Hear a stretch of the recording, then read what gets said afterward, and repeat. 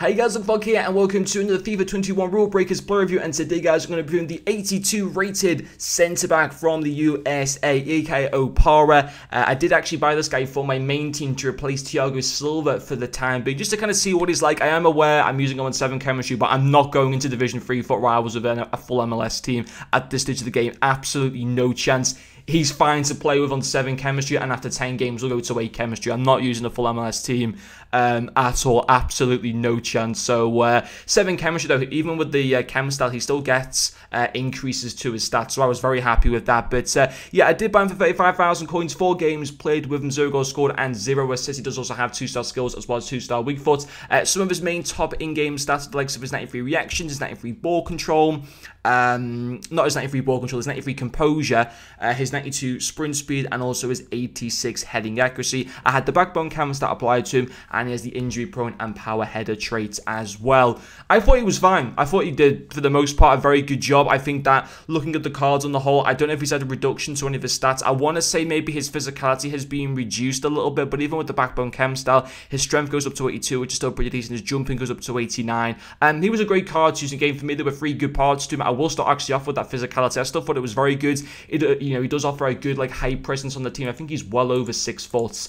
6'2", so he's obviously got the decent height presence, and his physicality stats are, on the whole, are still really solid. So he can still bully players off the ball, he can still hold his ground very well, so that was absolutely fine. His tackling as well, very solid all around. That backbone chem statistics, his interceptions all the way up to 86, his stance tackle goes up to 90, defensive awareness up to 83.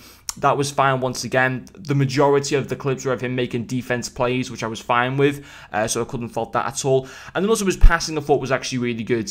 He started off one attack where he passes it to Lucas Moura, Moura to Suarez, Suarez to Socrates in the back of the net. That attack was started off with Opara with a great pass along, along the floors. So his passing stats are solid: 83 short passing, 74 long passing. His long passing as well goes up to 79, so I was very happy with his passing. His range of passing is really good. That's what I want for a centre-back. I like to have centre-backs with good passing. I think it's very important. I think a lot of people should pay attention to it, in my personal opinion, and he delivered in that area very well. I thought his pace was fine.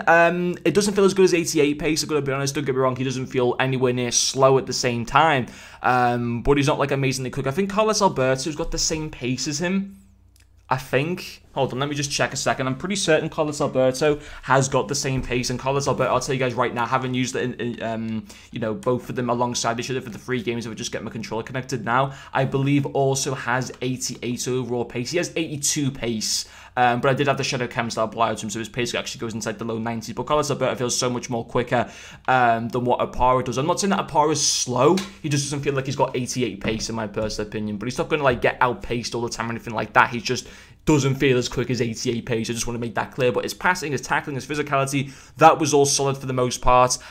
He felt pretty good choosing the ball, felt relatively smooth as well for a centre-back, which is also a nice added bonus. So on the whole, he played very well. I do like what EA are doing with his rule breaker promos, where they're making cards not just from the big 5 major leagues. They're branching out to other leagues for these promos. Texera from the CSL, who costs a lot of coins. I'd like to be able to use him, but he's such a risky buy, 400k. I don't know if he's going to dramatically fall down in price over the next day or whatever, so I want to stay clear of him. But I'm just in the way they're not going towards the classic cards of previous years, where they always seem to reuse the same type of players over and over. We're even getting cards like Van Aanholt, who I can't remember when he had his last special card, Pedent, so I want to try and get a review on later on today as well, who I think will be a very good card. So I'm loving the promo, and of course it's the final team of the promo now. It would be great if we got a guaranteed Rule Breakers pack.